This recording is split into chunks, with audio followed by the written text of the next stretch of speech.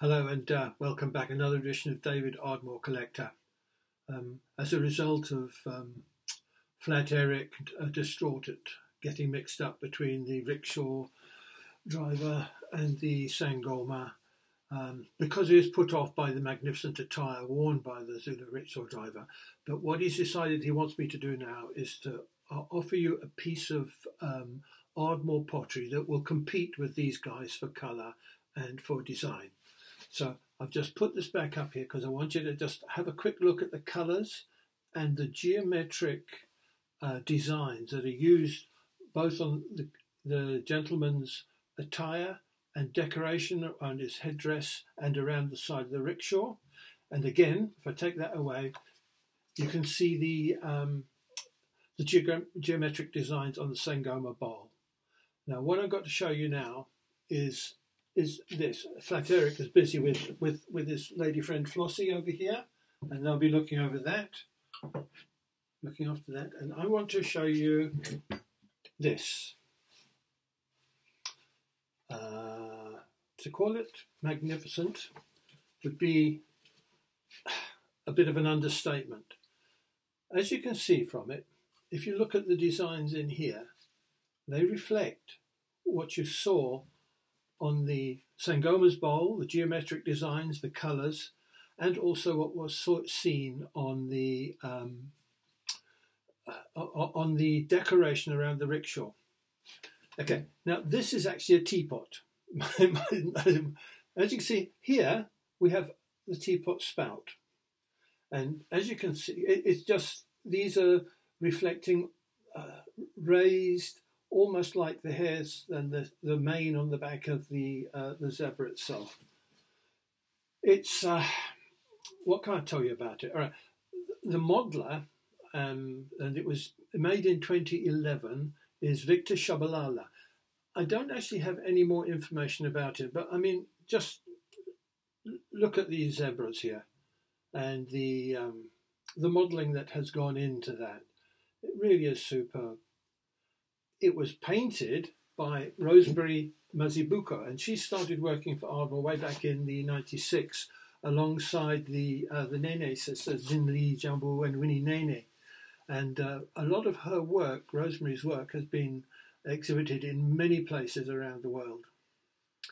The dimensions are, well, it's about 9.5 inches high, and it's about 8 inches square around the bottom, about 8 inches square. And it really is, it's actually quite funny because they pay particular attention to the zebra's naughty bits. So I can actually tell you that 3 of them are male and 2 of them are female. And they seem to think that painting them in bright pink might be a good way of helping us to decide who's who on it. A wonderful piece of work. And I'll just take this off the top here to show you. This is the lid. The lid itself is a small work of art. And again, it's a lady zebra who's, there we are, look at that. Beautifully made, nicely painted. All the designs typical of what you would see in Zulu decoration. You can see around here the horses, the tails being nibbled on here. This here is actually the handle for the teapot. The others are just the stands, and you can see their tails going up the side. This is the tail going up here, either side. And I will just show you what's on the bottom. Hang on a second, where we go. All of the normal identification details on the base. A particular favourite of mine, because I actually located it at an auction in Germany, and it was about the 4th or 5th piece that I'd actually purchased. So it was my first really quite expensive item that I purchased for my collection. And the collection now is getting up towards just around about 60 pieces. And I think today we're probably about 1/3 of the way through me showing you them all, so there's more punishment to come.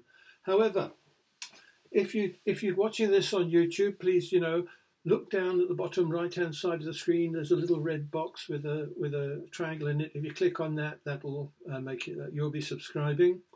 And you could always follow me if you're looking on Instagram. And that's all I'm going to say about this fellow today. It's a wonderful piece. The decoration, the work that has gone into it is truly magnificent. And it all goes back to what we showed you with the Sangoma Bowl and the traditional methods of decoration. So there we are. Something next time I'm looking to go back and show you some more, a water jug that I have. And that'll be the next one in a week or so. So thanks a lot. Bye.